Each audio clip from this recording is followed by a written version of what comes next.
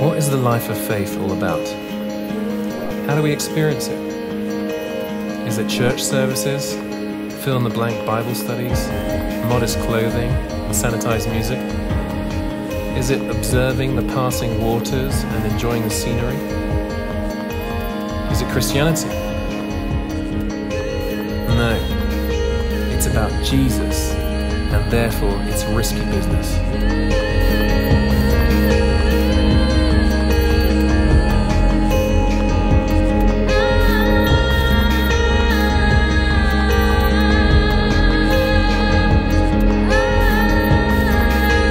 Sometimes the difference between existing and living is only 3 seconds.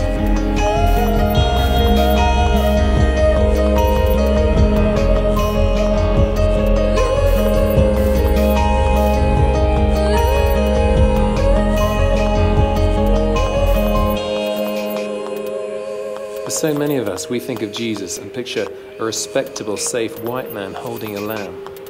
But he was neither respectable, nor safe, nor white. And whilst he might have carried a lamb on occasion and been referred to as Lamb of God, he was also the Lion of Judah. And for those of us who follow the Lion, it means embracing the call to being divinely dangerous. Following Christ, living the life of faith, is systematically unsafe. It's risky business.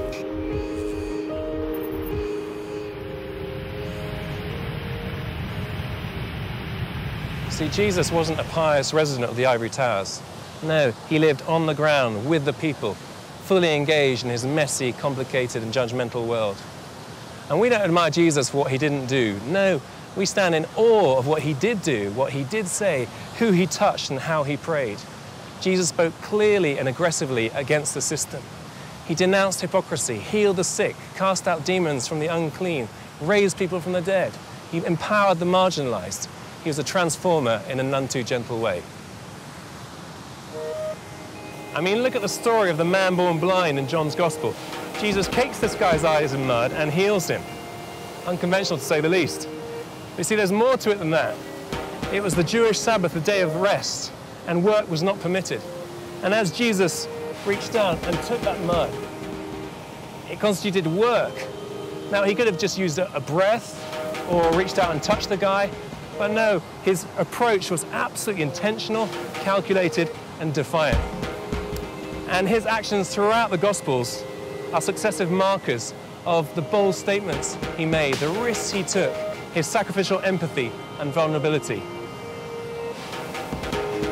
And this is to be our lives. It's a slow uphill journey made up of many small decisions to say yes and go. Dangerous.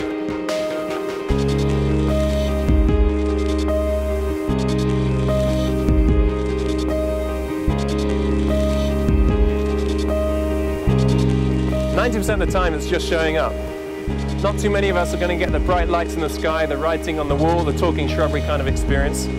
If we're honest with each other, we're not even sure what we're doing is the right thing. We're not sure it's what God would want.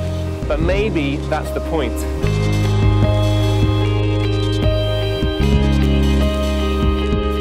"3 seconds. Walk out the front door. Pick up the phone. Stretch out your hand. Sign up. Try out. Take the path less traveled. Decide to stay, open your mouth, say no, say yes. Those 3 seconds in the dark spaces of your mind when synapses fire from decision to action. You close your eyes, take a deep breath, and go.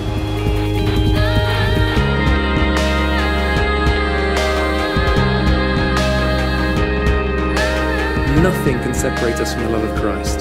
Even if you go frontwards, backwards, head first, feet first, nothing can separate us from the love of Christ. He won't leave you out to dry nor cast you out for making the wrong move. It's not what lies on the other side, it's that you step through the door.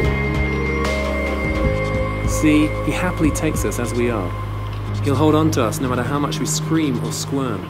But the posture we take on the ride defines how we will experience it. Being half-hearted, hesitating, holding back means there'll be a big snap at the bottom. When we're only halfway obedient to God, we can expect jolts further down the line.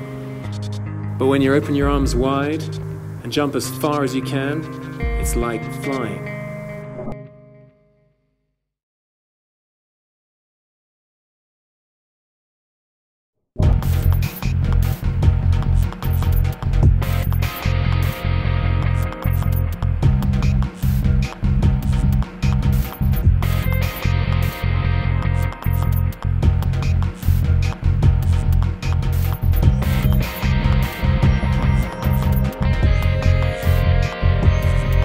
I've bungee jumped 9 times now, and yet every time I step towards the edge, I have to talk myself down.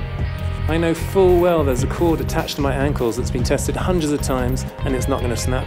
I know that I'm not going to go plummeting to my death in the Nile below. And similarly, I know that God loves me, that He's got His hands upon me, that He's watching over me, and yet when it comes time to actually jumping, theory and practice seem miles apart. And yet, to step back and embrace the status quo is surely unthinkable. Life drones on, sin pervades, systems of oppression flourish. 3 seconds to cross the threshold. And we're not idiots. Faith and reason aren't opposites. We don't jump without a cord. No, we make bold attempts to follow God's promptings, precisely because we know that God's a God of love, that He's got plans to prosper us and not to harm us, to give us a hope and a future. He's come that we have life, and life to the full. He'll never leave us or forsake us. No, following Christ, living the life of faith, is a calculated risk. Dangerous, and yet completely safe. Because safety isn't the absence of danger, it's the presence of God. And we're immortal until God calls us home. That realization, if you choose to embrace it, will help you become dangerously alive.